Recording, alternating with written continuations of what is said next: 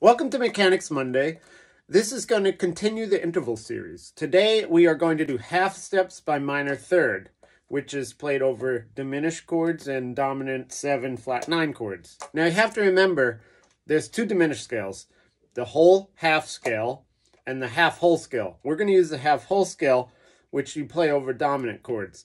And there's 3 half whole scales, because there's 4 diminished chords for each scale. 4 times 3 is 12. So you have to play 3 of them to hit them all. F, half whole. And then we're going to have to do E. And then E flat.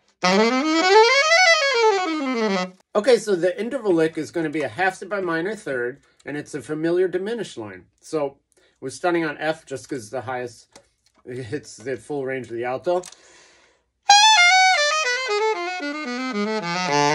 Okay, but I go back up and then I turn it into a lick. So it sounds like this.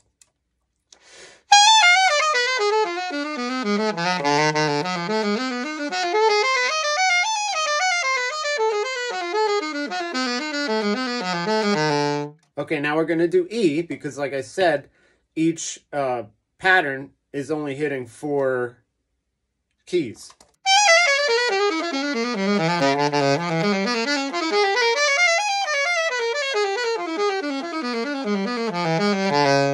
And now E flat.